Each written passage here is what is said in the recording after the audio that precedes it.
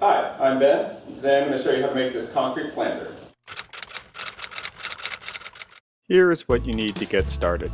An old cabinet made from melamine or laminate, 2 bags of Quikrete 5000, rigid foam insulation, a spigot, a piece of threaded brass pipe, some heavy-duty casters, and some scrap plywood.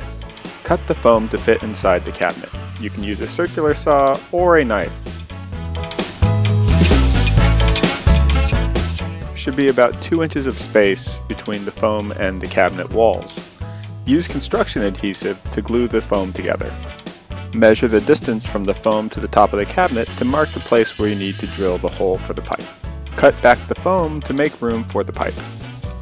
Unscrew the spigot, insert the pipe, and tape it down with duct tape.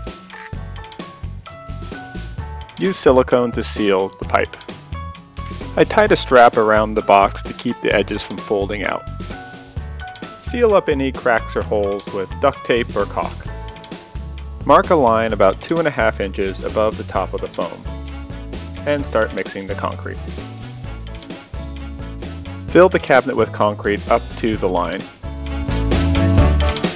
Push the wet concrete down into all the cracks and corners of the cabinet, and vibrate it with a hammer. Press the plywood into the wet concrete.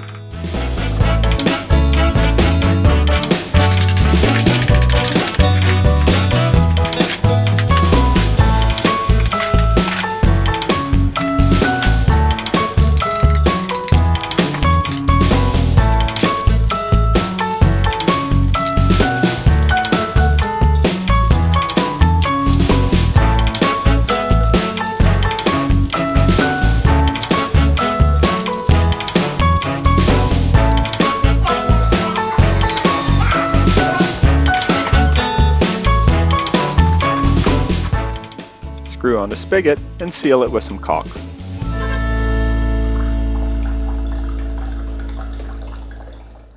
If you're going to use it as a planter, put down a drainage layer of gravel before you put in the soil.